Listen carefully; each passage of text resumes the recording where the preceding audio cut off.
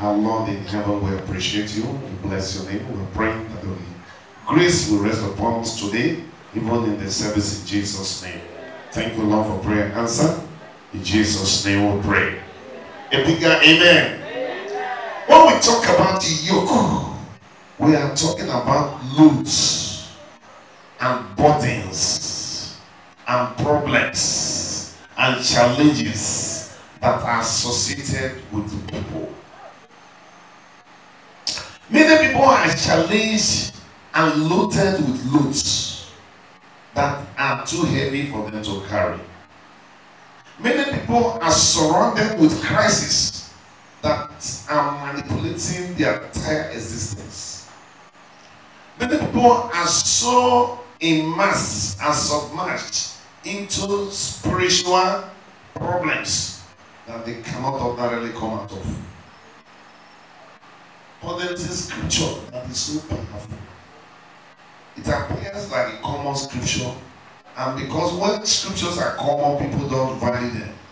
That is why sometimes God take me to such scriptures. Say, look at that scripture very well. The two scriptures we're going to use right now, they are very common scriptures. Isaiah chapter 10, verse 27. Without even reading it, if I say you should quote it, many people will quote it off by heart. Isaiah chapter 10, verse 27. And it shall come to pass in that day, that his body shall be taken away from off thy shoulder, and his yoke from off thy neck. And the yoke shall be destroyed because of the anointing. The yoke shall be destroyed because of the anointing. This is a very, very common scripture. It shall come to pass in that day, that the burden will be taken from off thy shoulder, and the yoke from off thy neck. What is yoke? What do you mean by yoke? Yokes, like I told you, are heavy loads that restrict freedom. They restrict movement and progress and whatever you can call it. They are invisible bodies that have become invisible partners that weary people. They are monitoring spirits that have been assigned to co-yoke with the human being. Listen, these yokes are not visible, they are not tangible, they are not in any way practically seen. They are there as invisible spirits that have been assigned to co-yoke with you. It should be noted therefore that every human being under the sun is invariably under the influence of certain yokes. Any human being under the influence of certain yokes. These yokes are used to connect two ideas, two people, or two things together. And if the idea or people that are different originally are connected together by yoke, it means that the yoke is going to influence the decision or the original decision of the man. What I'm saying is simply this. Ordinarily, yoke is wood that is tied to two animals.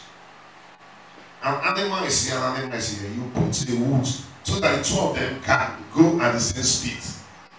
If this one had a higher speed originally, the one that had a lower speed will drag back the one that had a higher speed. Am I right? And that is what we are saying, that the yoke that is upon some people's neck is the yoke that is retarding and restricting their movement, their progress, and the way of life that originally belonged to them. Some people are fast runners, some are slow runners. If you tie the two people together, you know, in those days we used to do one race in this school. I go, is it two-legged race? They tie the two legs together. Bah, bah, bah. If the two sprinters are not of equal status, one will track one behind. Am I right? That's exactly what we're saying. And those of you in school, do they still do that sports now? Fine. And that is is exactly what we're saying. That when you yoke two things together, two people together, two ideas together, the weaker idea will tend to slow down and destroy and frustrate the better idea. There are demons that have been yoked with people. There are ideas that have been manipulated to take over people's thinking and people's life. They are called yokes. And they are burdened. They are so heavy. They are so frustrating that many people are under their supervision. Many people are under their tenancy. They become landlords to you. Today, you are getting broken off from them in Jesus' name. I say you will get broken off from them in Jesus' name. If an idea or people differ in original way, the weaker one, like I told you, will stop. Let me tell you 5 things that will influence Satan's yoke. The influence of Satan's yoke, 5 things that stand as influence that are about Satan's yoke. When Satan's yoke are upon you, 5 things happen. Number 1, the yoke stagnates you. They will stagnate you. That is to say, you will remain in the same spot. You will remain in the same place. They stagnate you. You don't move forward. 2, the yoke will force their will on you. The yoke will force their will on you. 3, the yoke will compel people to go backwards and the direction of the choice of the yoke. The direction of the force, whichever direction the yoke wants you to go. 4, the yoke will stress and suffer the bearer of such body. Stressful. Suffer you. You walk in labor. Tirelessly, but nothing is happening.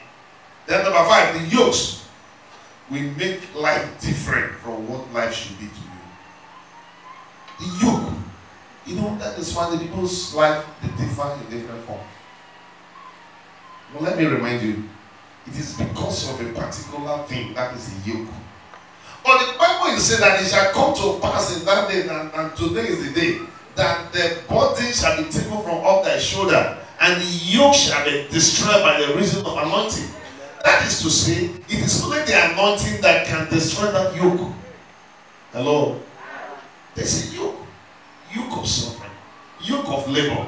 Yoke of failure. Yoke of perpetual disgrace. Whatever that is responsible for that yoke, I am told by the word of God that it shall be destroyed with anointing. And it is only anointing that can destroy that yoke. Grammar cannot destroy the yoke. Knowledge of the human being cannot destroy the yoke. It is only anointing that can destroy the yoke. And as I speak the anointing to you this day, as I prophesy upon you this day, the anointing will touch you in the name of Jesus. And the yoke will be broken, destroyed from your life in Jesus' name. You know, sometimes I like yokes to be destroyed because if it is broken, the pieces will be there. They can still come together. But when it is destroyed, it is destroyed. And the Bible tells me that the yoke destroyed. And when the yoke is destroyed, look at Matthew chapter 11. In Matthew chapter 11, Jesus himself was speaking. It was not a prophet that was speaking, but it was God himself.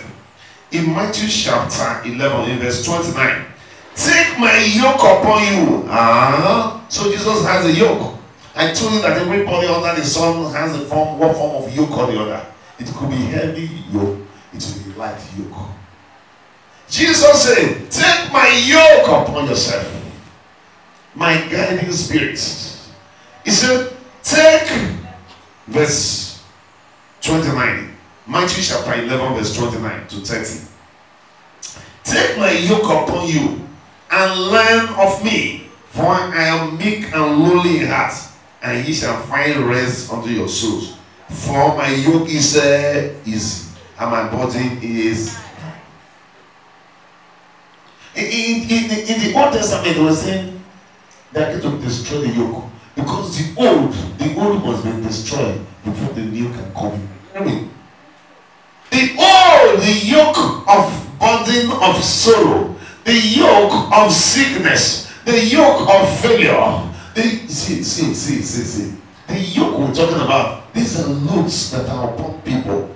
People are suffering, people are lamenting, people are running from place of prayer to place of prayer. People are fasting and they are fasting without results. People are out there doing things, nasty things. But they didn't know that it is because there's a yoke upon their neck. And when the yoke is upon your neck, it means that there is an invisible person called sorrow. In time with your own. They run like this. Hello, are you listening to me? I'm supposed to be going here now. The yoke of body, they drop me there. Hey, I see what I'm saying. So the yoke of sorrow, the yoke of failure, the yoke of poverty, when you're going this way, because you are not of the same parents, because you two do not belong to the same class, because the two of you do not belong to the same lineage, death, sorrow, failure, suffering, poverty, you will be going here, I will be going here. So if one is going here, one is going here, will they not be stagnated? Will not remain in the same place? Sometimes if it's more powerful, it will drag you back. You say you can't go there. And you hear what I'm saying? It's an invisible spirit, an invisible force, an invisible power that maltreats and manipulates people. That is the yoke type people. And the Bible says, shall come to pass that yoke shall be destroyed from off thy neck. The body will be taken from off thy shoulder, and the yoke shall be destroyed from off thy neck. The yoke carries the burden. It is very heavy burden. You keep suffering and smiling. You know, people suffer and smile like Fela. People suffer and they smile. Keep suffering and smiling. Suffering and smiling are not fine. This year, things must be fine with you. Because the yoke must be destroyed. I said the yoke must be destroyed. And the reason why the yokes that are destroyed are reassembled is that sometimes when yokes are destroyed, the new yoke is not planted in. That is why the Jesus Christ says, say, come unto me, all you that labor and heavy laden, and I will give you rest. He said, take my yoke upon you. Take my yoke upon you. That is to say, I am going to put, once that other, the negative yoke is destroyed, I will give you the Holy Spirit. And it will go with you. It will guide you. It will speak to you. He said, and you hear a voice from behind you. He said, don't go that way. Go this way. And that is what my brother said, my sister said. He said, do this business. I repeat it to you again. If you are tied to only one form of business, you will not understand what I'm saying. But try that business that you have never tried before. Try it. God will shock you. And if you try it, within 6 months, how many months did I say? Within 6 months, God will shock you. And when you just lay your hand on it, I started this business with just 100,000 naira. 6 months, I'm counting 1 million plus. Oh, I want to sit down now. I want to do something good. You know, the only fear I have is that I told you some time ago, I have a young man. This young man was finding things very difficult. And then when I called him come to church, I was pastoring the location church. A young man, I said, come to church. He said, I won't come to church. He does not have anything. He has one trouser and one shirt. So if you wash it, we will tie towel so that they will dry when we wear it. I see now. So the thing really touched me. I was touched. So, so, you know, some people, when they are giving an excuse for not going to church, they don't have money, you might think they're just misbehaving. No. Some people, it is real. Are you hearing me? It is real, some people. Don't think that things are fine with you, things are fine with everybody. It's not like that. Too. And so, I said, young man, come. I want to hold a fast with you. I had a fast and prayer with him. What do you do? He said, he will go to the bush, cut roots, we will share the people back. And it was in the village. I said, okay, that is what we want to do now. We'll pray. Before he he knew it. You know this motor saw that they use cutting with the bush. He started carrying for the people. They were there. Started coming to church. In the church. After some time, he got an opportunity. I can't remember any good opportunity. So it was not up to a week or one, I'm telling you now. Because when God did it, are you hearing me now? He got connected in Onisha. They asked him to be supplying wood for this whether fire to the cook in Onisha. I don't know. He will gather the woods. He will supply. He started gathering. Is it 9/11? Eh? The guy don't they change clothes now. The guy they go now. So on Sunday, I said, why not? He said, you tell on the road. On Sunday, yeah, Satan is wicked. Please, if God is prospering you, don't use God's time. Are you hearing me? If God is prospering you, don't use God's time. Because it will so Satan will still do that. This prosperity will come on their time of service. He will begin to engage you. The young man, he went into another level. I don't think there was phone that time. I don't think there was phone. At the time you enter road, come to the shine, drop the load is coming. The boys here now will be gathering put the wood in the bush. You don't get boys now. Are you hearing me now? Yeah. You don't get workers. What I'm saying is this. This year is your year. It is because the yoke of suffering that was upon him was destroyed by the anointing. And the yoke of Jesus was placed upon him. Only that he will not use the opportunity to stop going to church, to stop doing the work of God, to stop walking in the hand of God. If you are here and you are working for God, you are coming for service very regularly, and you know, I was with my girl this morning. We went to buy a recharge card somewhere, and I was like, you're not coming to church again. He just laughed. I said the other time you came to church here, you sat here quietly. Pastor, pray for me, business is not good. We prayed. Now, if you go to his shop, he can't attend to me because of the rush here and there. Yeah. So I was telling him this morning, just this morning. I said, oh man, so this is why God will bless people again, to bless them our hand. Hello? Yours will not be the same. What I'm telling you is that by the reason of this morning's anointing, I am seeing the anointing if you are not seeing it. By the reason of this morning's anointing, your breakthrough has come. And this breakthrough will make you closer to God in Jesus' name. Oh, we've tested the people. The young man no longer come to church. That young man, he was now on the wheel of the chair, lowering loads, and God bless me. And he said, I get all kind of attitude. Yeah, I go brag you, I brag him, I didn't even call him again. You know why? Because he is insulting God. Now he and God will judge, not be me and him. Amen. So the point is this: by the anointing, the yoke is broken and a new yoke is planted. These are the two things I want you to know. The yoke former one is broken, destroyed, and a new yoke is planted. A new yoke will be planted upon somebody.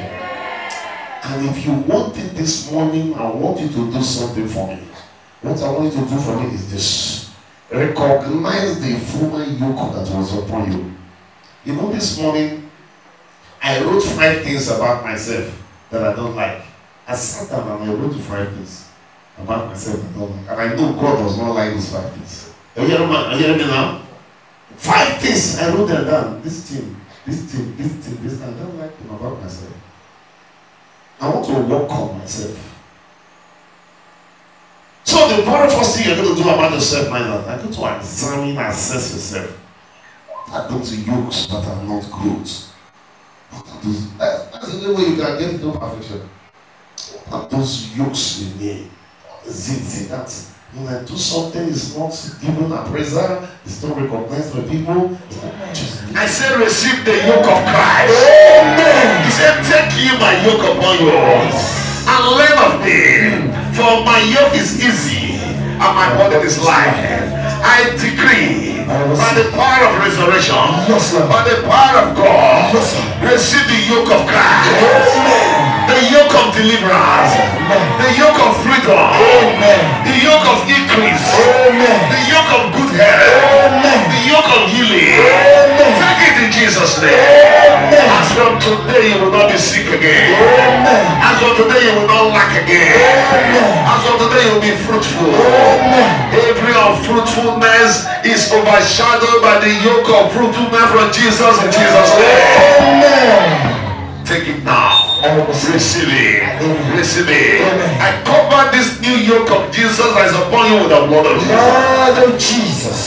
Say, I receive several times. 1, I receive. 2, I receive. 3, I receive. 4, I receive. 5, I receive. 6, I receive. 7. Receive in Jesus' name. Amen. I cover you and your blessings with the blood of Jesus. Blood of Jesus. The healing come upon this young man who may be prosper in Jesus' name. Amen.